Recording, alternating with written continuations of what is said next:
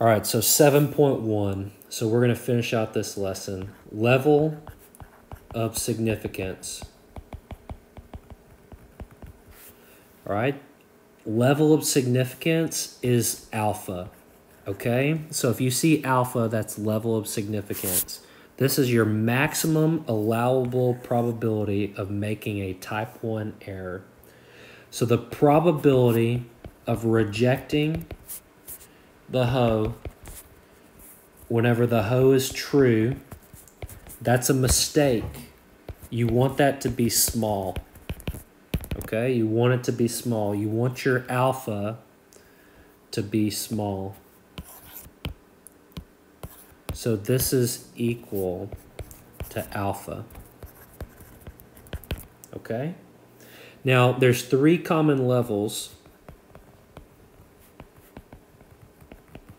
You have alpha 0.10, alpha 0.05, and alpha 0.01.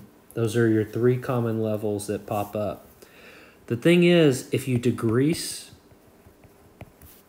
alpha, this tends to increase beta. So as your type 1 error gets smaller, the type 2 error gets bigger. Okay? So in the medical field, there are several medical tests. So one test you might or might not be familiar with is pregnancy test. So the false positive, so you could have a test that gives you a false positive. You could also have a test that gives you a false negative. Okay? So the way a pregnancy test works is you actually, there's a chemical that pregnant women have that this test tests for, okay? And only pregnant women produce this chemical. And so the test sees if that chemical is in the substance. So if the test comes back positive, it's almost guaranteed that you're pregnant, okay? It's very rare to get a false positive, all right? Meaning like the test came back positive, but you're really not pregnant. That's really rare. However, what's not rare, because if you think about it, if one is rare to happen, then the other one is not rare to happen. You could get a false negative, meaning you could take a pregnancy test and it says it's negative, meaning you're not pregnant, but in reality, you actually are pregnant. So it's a good idea if you think you might be pregnant, don't just take one test, take a couple of tests just to make sure. Okay, same thing with drug tests. They're testing for certain chemicals in your body, and it's possible to get a false negative, so you might get lucky and not get caught. But if you get a positive, you know, more than likely you might have been doing something you might not should have been doing, right? So, but they always make you take another test if you do get a positive, just to be sure, okay, to knock out that likelihood and make it even harder. All right, so if the null hypothesis is true, then a p-value, so a p-value of a hypothesis test is the probability of obtaining a sample statistic with a value as extreme or more extreme than the one determined from the sample data. Okay, so what does this look like in a picture? All right, so a picture might explain the p-value more. So we're going to have 3 distributions. What's in the middle? Zero's in the middle for these. There's 3 scenarios going on here. I have a left-tailed test.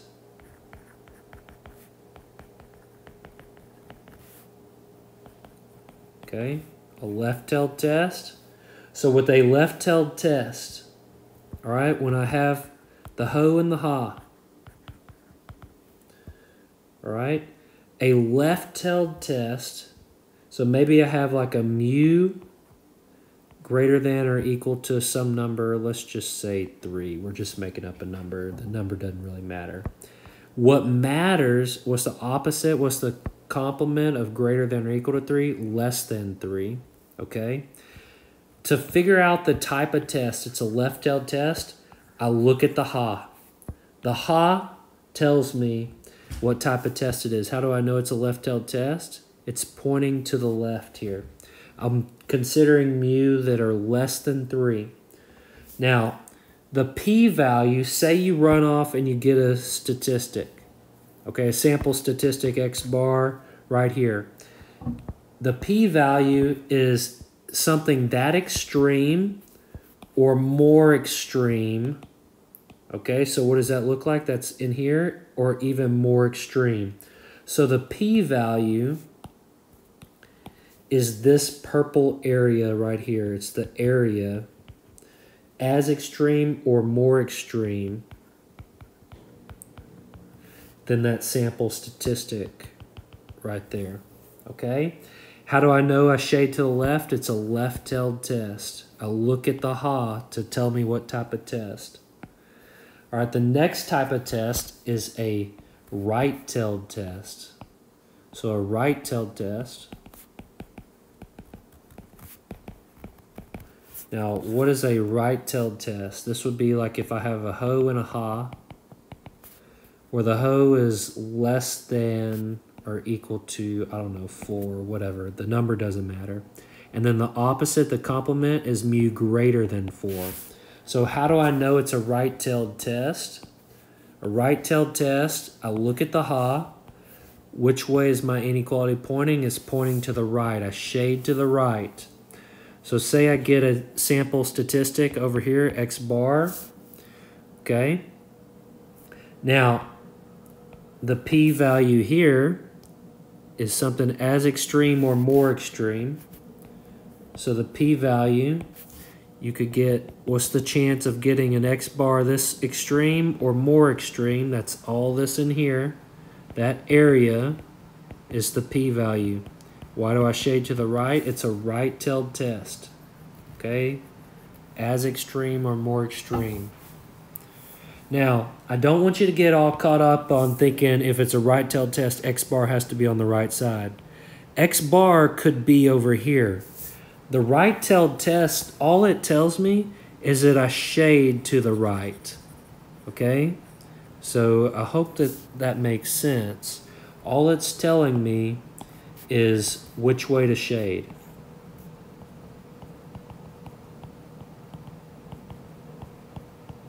Okay? So wherever that test statistic falls, I shade in that direction. Now, the last test, instead of being a left or a right-tailed test, you might be saying, well, what the heck is left, Mr. Clark? It's a two-tailed test. The two-tailed test, the ho and the ha, the null and the alternative hypothesis. This would be, the last scenario would be like if I had like a mu equal to, I don't know, 5. That would be equals, and then the opposite would be not equal to 5. Now, not equal, I mean, that could be on one side or the other side. We don't know. So if I find a sample statistic over here, it could be just as extreme on the other side, that negative of that sample statistic over here, right? So the p-value is a little bit different because I have half of my p over here and then I have half of my p over here. So the whole p-value is split. Get back. The whole p-value is split between those two tails. Okay, that's why it's a two-tailed test. Half on one side, half on the other. All right, so not equal, that tells me I put one on one side and one on the other side. It could be on the positive side, could be on the negative side. Now, the smaller the p-value of the test, the more evidence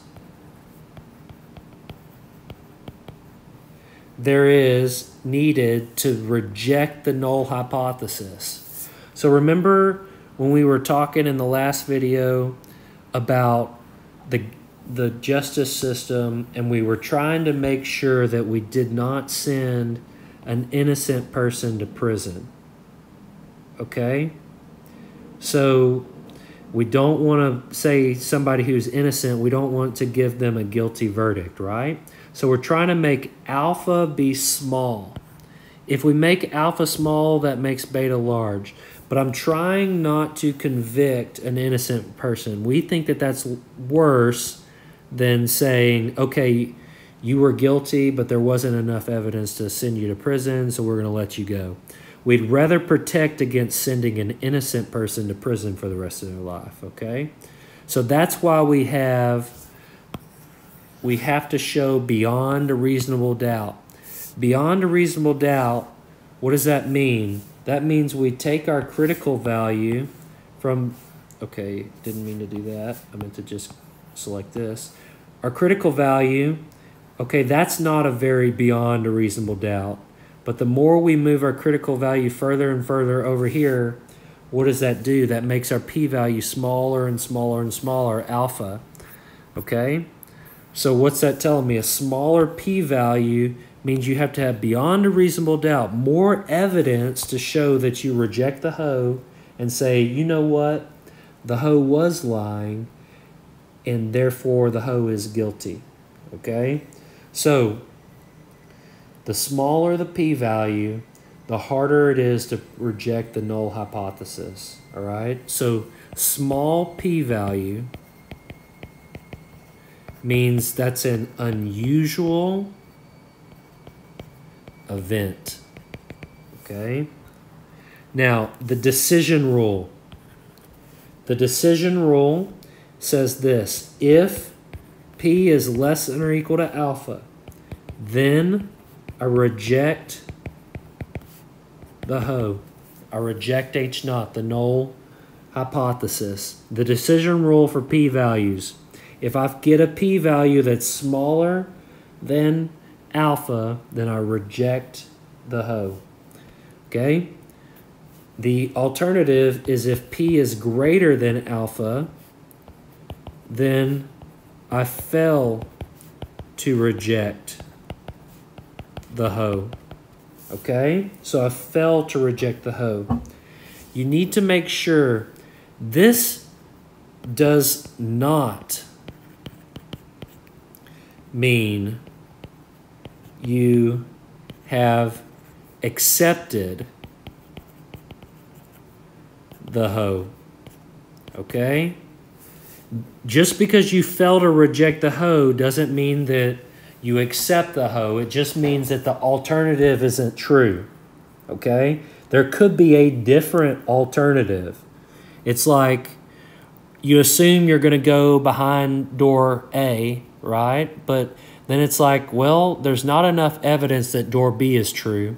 But that doesn't mean that there's only door A and door B. There could be another door C, a third alternative. Okay, so all we're saying is that door B is not a possible answer. We're not saying door A has to be the answer. We're saying door B can't be the answer. Okay, so not enough evidence to reject door A. All right, so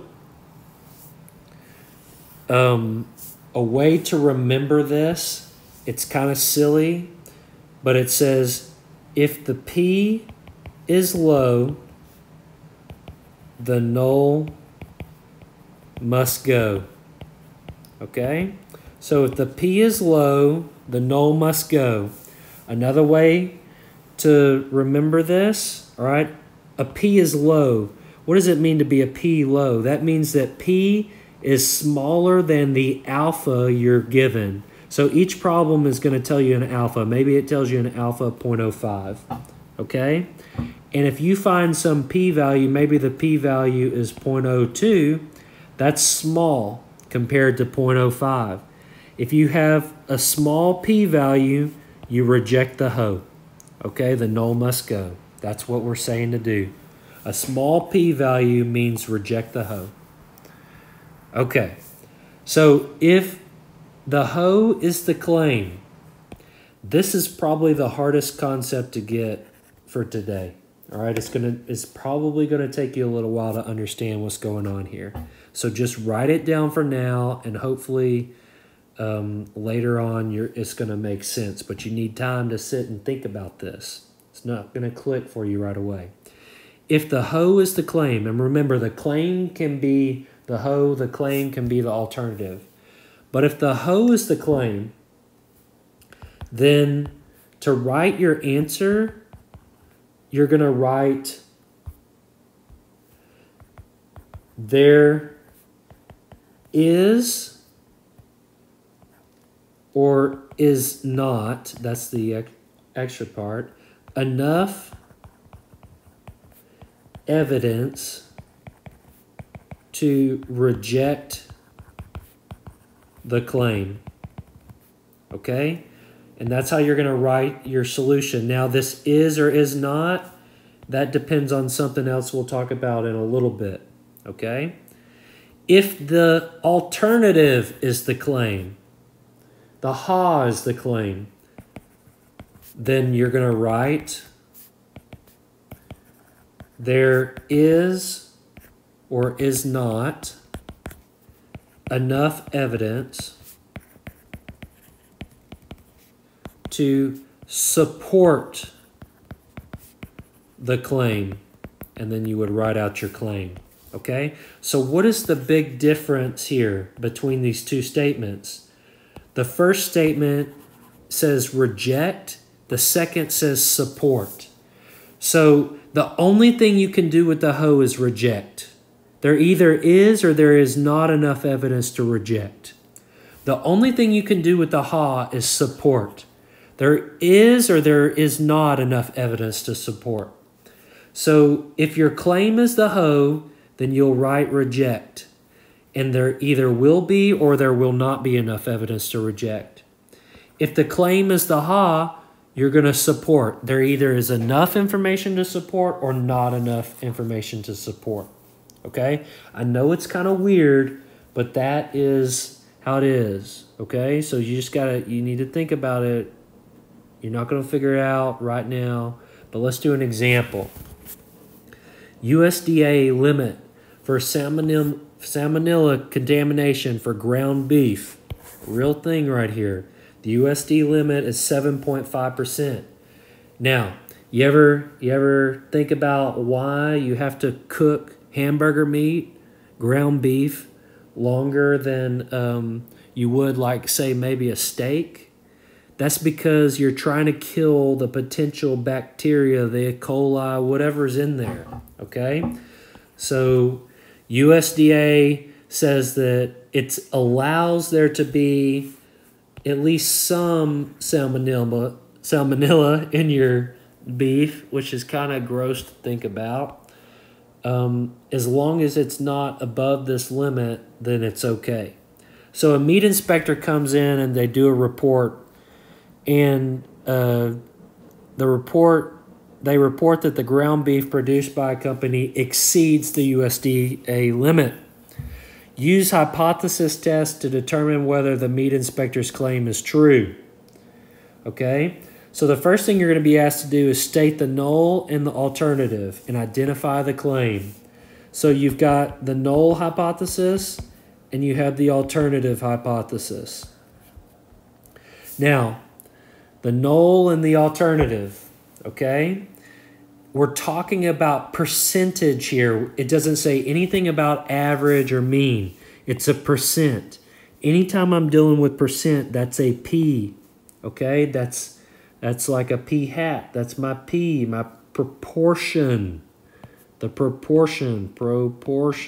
We'll talk about proportion, I think in 7.4 maybe 7.3. That's okay. Whatever it is, we'll talk about it when we get there.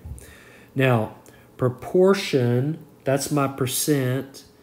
What are we claiming here? The meat inspector reports that it exceeds the USDA limit of 7.5. So they are making the claim that it's greater than the 7.5%. Now I need to write 7.5 as a decimal 0.075. Okay? So what am I saying here? I'm saying P is greater than. So is that the null or the alternative? Well, it doesn't have an equal in it, so it's got to be the alternative. So P greater than 0.075, that's my claim. So I'll label the claim, identify it. What is the null? The opposite of being greater than, exceeding the limit, is not exceeding the limit, being less than or equal to 0.075. Okay? So that's the null and the alternative. Is the hypothesis a left or right-tailed or two-tailed test? How do we tell the type of test? I look at the ha. What does the ha tell me? When I look at this, what type of test? It is pointing which way? It's pointing to the right. So it's a right-tailed test. Right-tailed test. Okay? So you're going to get 2 points for setting it up like this, getting the null and the alternative. Okay? And you're going to get 2 more points for telling me the type of test. Okay? Describe the type 1 error and type 2 errors. Which one is worse? Now, we got to think about this for a second. The type 1 error, this is my alpha. This is whenever I reject the hoe when I shouldn't. Okay, reject the hoe when I shouldn't. What is the hoe here? The hoe says that P is less than 0.075. So in the context of the problem, this would be USDA limit salmonella. The percentage of ground beef that has salmonella is less than 7.5%. Okay, that's the hoe. That's what the hoe says. You know what? It's under the limit, so we're good to go. Okay? So, type 1 error, okay, type 1 error would be the scenario. This occurs when you actually, the actual proportion of contaminated ground beef is less than or equal to 0.075, but you reject the hoe anyway. What's bad about this? Well, you might create a health scare and hurt the sale of ground beef. Okay? And then in turn, what is that going to do? That's going to end up killing the company. They're going to have to close down. They're going to have to clean out everything and get rid of their inventory and start over and try to create some process that makes it cleaner, when actuality is it did meet the conditions of being less than the 7.5% threshold. So this really hurts the meat company. The error is, they're saying the meat was bad, but really the meat was okay to eat. Basically is the error going on here. That's the type 1 error. The meat USDA inspector says the meat had too much salmonella in it, when in reality it didn't have above the limit that's okay to have. All right. Now the type 2 error, let me use a different color. So type 2 error, type 2 is my beta. This is fail to reject H naught, fail to reject the hoe when you should. Okay? So how does the type 2 happen? The type 2 error, this occurs when the actual proportion of contaminated ground beef producers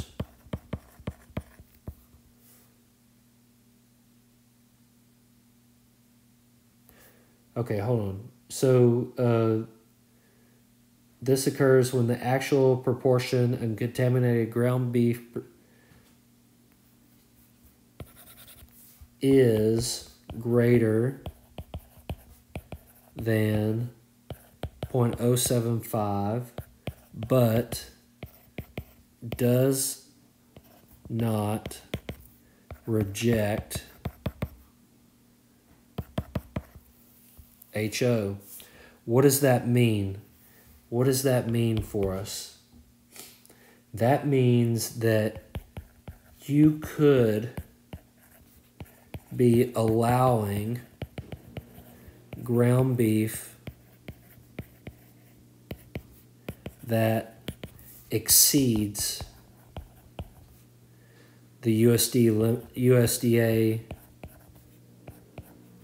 limit on salmonella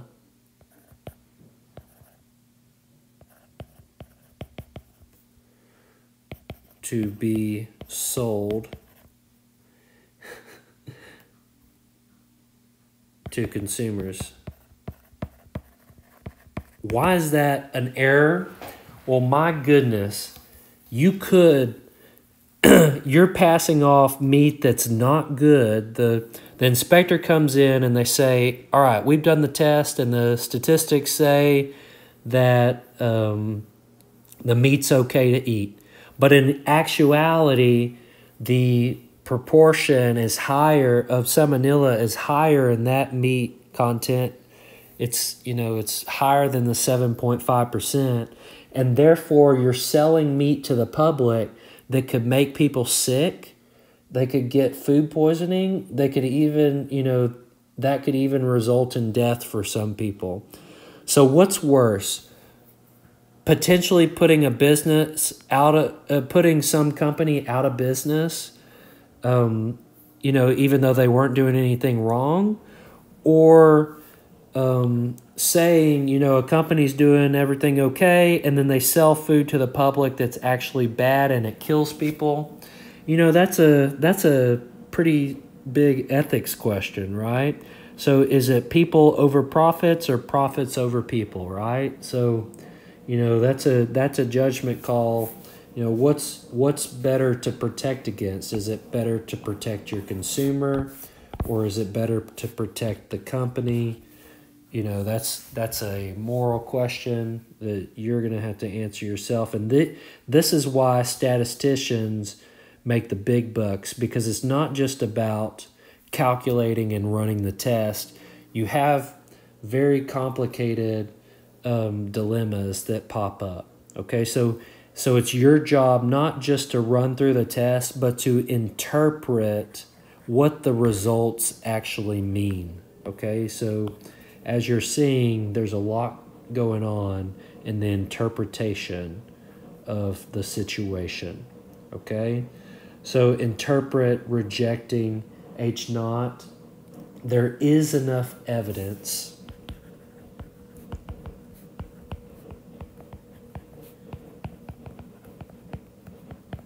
to support the claim of the meat inspector. Now, why did I use the word support here and not reject? Because my claim was the ha.